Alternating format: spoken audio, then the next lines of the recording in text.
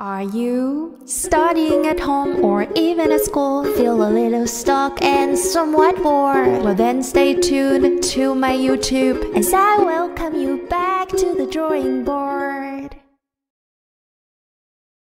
Hi! Welcome back to the drawing board. Today we're going to look at the E sound. Now, we know that this is eh. When we pair it with another eh, it makes the digraph E. Listen carefully for this sound, but don't worry about any names, just the words, as they will help us when we come to practice. Now, let's see what's happening around the world. Here we have Yasmin.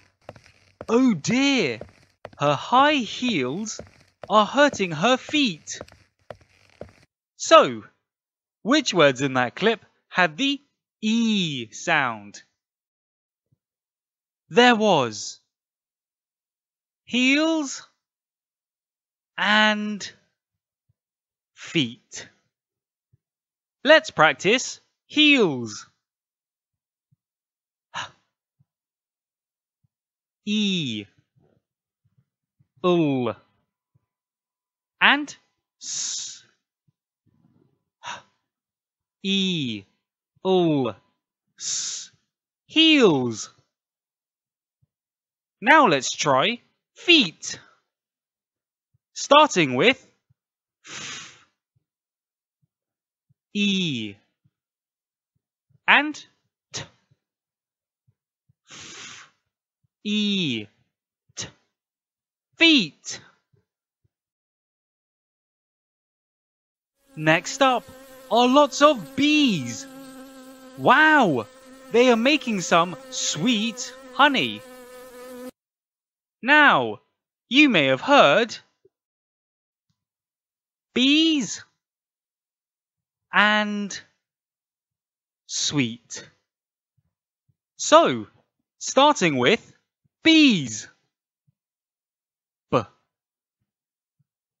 E, S, B, E, S. Bees. Let's move on to sweet. S, W, E, and T. S, W, E, T. Sweet. Now over to Reese, who is trying to sleep. The hammock is hanging from palm trees. What could we hear this time? There was sleep and trees. So, starting with sleep.